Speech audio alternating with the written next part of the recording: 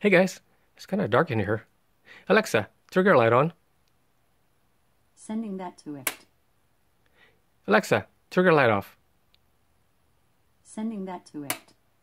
As you can see, it works pretty well. Let me show you how it's done.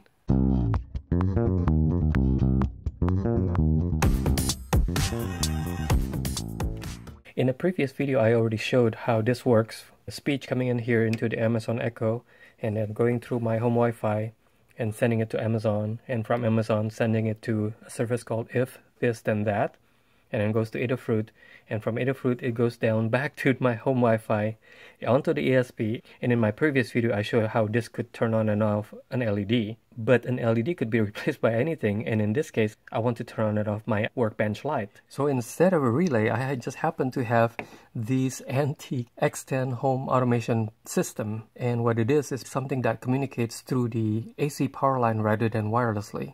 You plug this onto the wall, and then there's a transmitter right here that talks to a remote, a battery powered remote. And if you press this button, this happens to be unit number 1. There's no button to change the unit.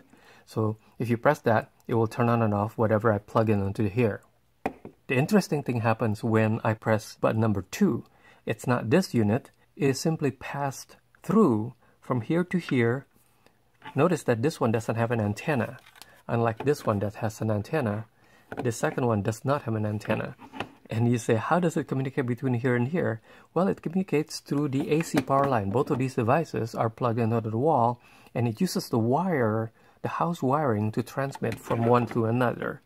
And I believe because of that, this system is not really that reliable. There's a lot of noise on the line, but it works okay. And it is cheaper than the newer, the Wemo or the Smart Things. I just happen to have these, so I tried to hook it up and it worked. So the thing that I did is basically I replaced this remote with this remote. This is called a CM17A. It is also from the olden days, and notice that it doesn't have a USB port. It actually has a serial port. I don't know how many of you actually have seen a serial port. In the olden days, computers have serial ports instead of USB ports.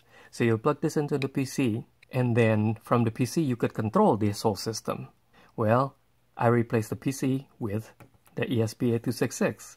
So now, after it goes through all that chain, he sends the command to this guy sends the command wirelessly through this guy, and from here, by sending the proper command, I could send either control this guy or control that guy. So you might be wondering, why didn't I just put a relay over here? Well, if I put a relay over here, that means I can only control one device, or maybe 2 depending on how many ports you have on the ESP.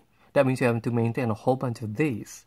Well, by doing this, now there's only one receiver in the house that talks to Adafruit.io, that talks through all this whole command, and he actually could control as many of these X10 devices as I want, because it's just a matter of sending the command to the proper device unit. So that's it. It basically goes through here, through Amazon, If, Adafruit.io. He subscribes, he listens to the command. When there's a proper command comes in, light on, he sends the proper command to the proper device, and then the proper device turns on or off, depending on the command, of course. If you guys want to see the code, let me know, but I don't think anybody would be interested in seeing code for an antique device. But if you are interested, leave a comment and I'll be happy to oblige. If you think this is interesting, please like, subscribe, and share, and I'll see you guys next time. Thanks for watching, guys. Bye-bye.